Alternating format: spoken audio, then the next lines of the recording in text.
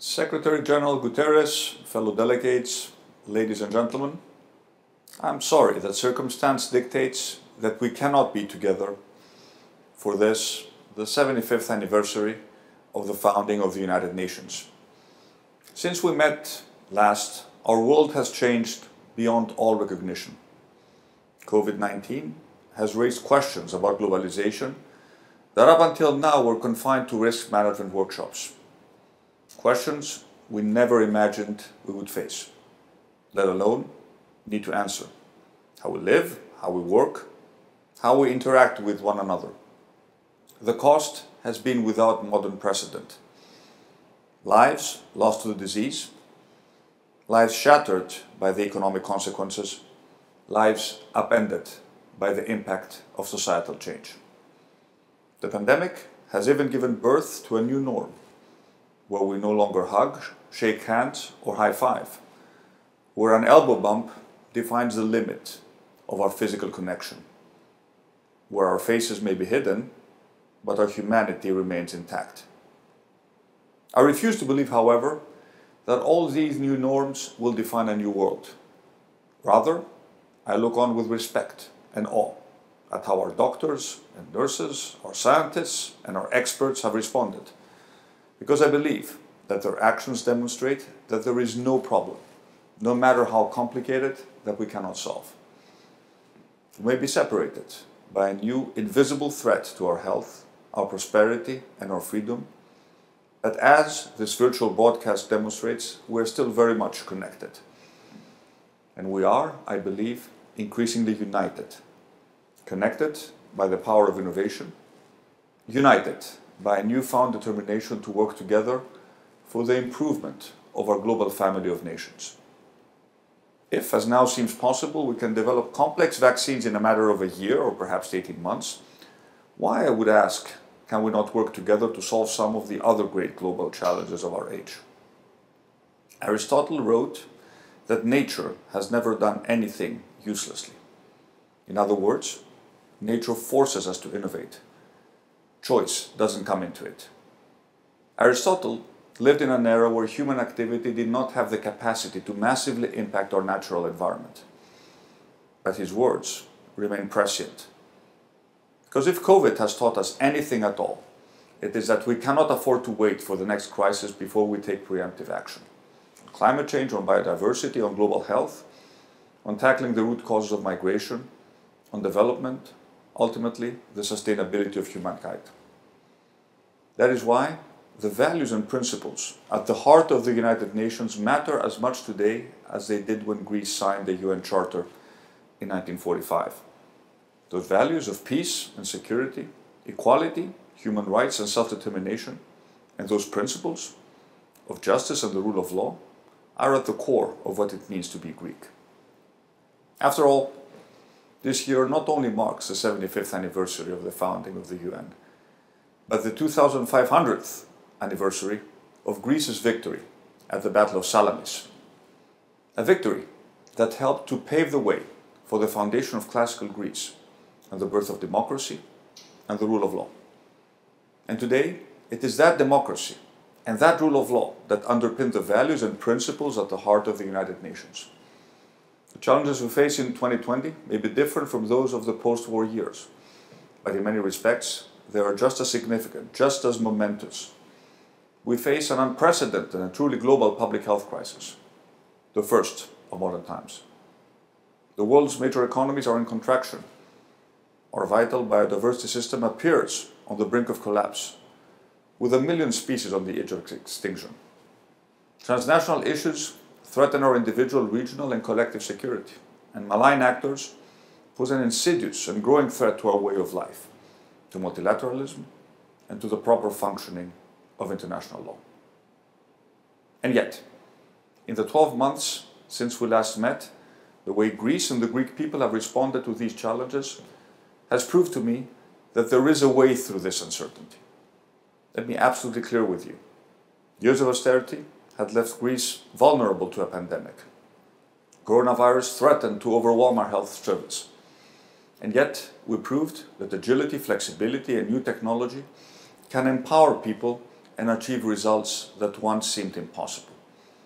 We prioritize competence, utilizing facts and data rather than relying on ideology, harnessing the best in innovation and technology, and putting trusted experts at the center of our decision-making and communication. It worked. Against all odds, Greece was extremely successful in dealing with the first wave of the pandemic. However, now the second wave of the COVID epidemic is ante portas.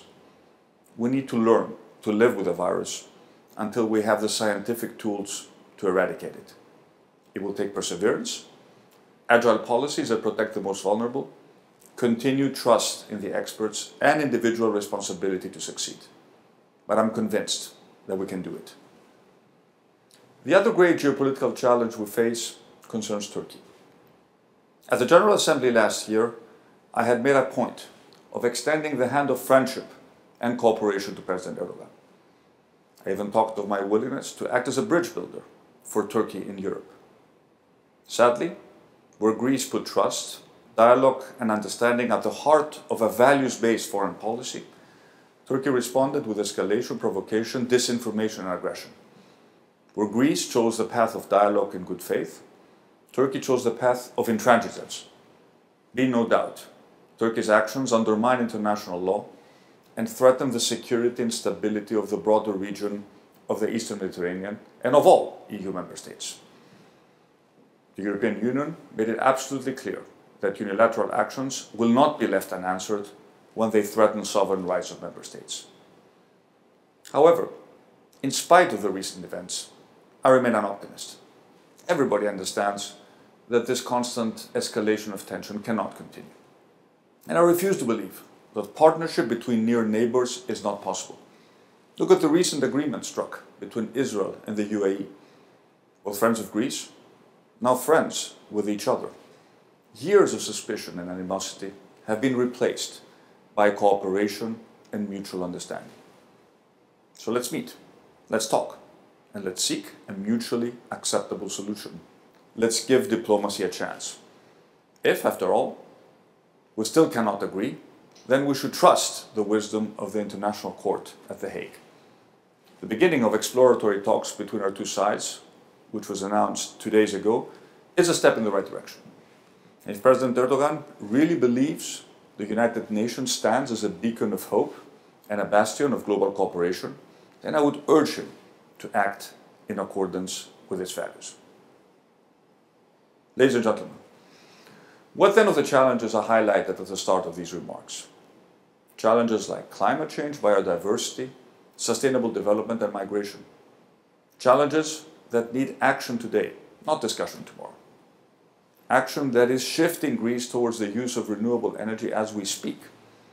We're phasing out our use of lignite or brown coal in our power stations. By 2028, it will be a thing of the past. By the time we meet again next year in New York, many of Greece's single-use plastics will have been banned. The terrible fire at the Moria camp on Lesbos earlier this month has highlighted the huge challenge posed by mass migration, in particular on Europe's southern borders. Greece cannot manage this issue alone.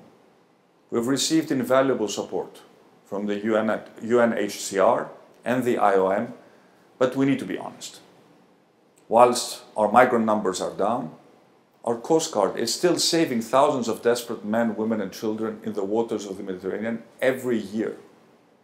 This is a collective failure of the international community, and we must all share the blame for that failure.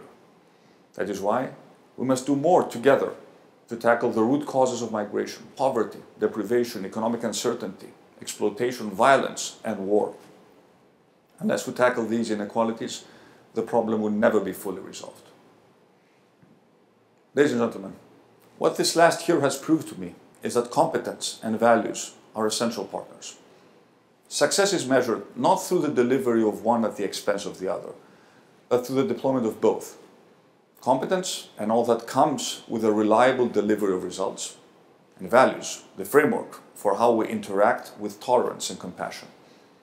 As a result, we have seen the emergence of a new national self-confidence and a renewed sense of pride in Greece. We are no longer viewed through the prism of bailouts and austerity. Greeks have rejected the empty promises, the exploitation, and the divisiveness of populism. In another 75 years, when our children's children speak here at the United Nations, I for one believe that they will be describing a better world.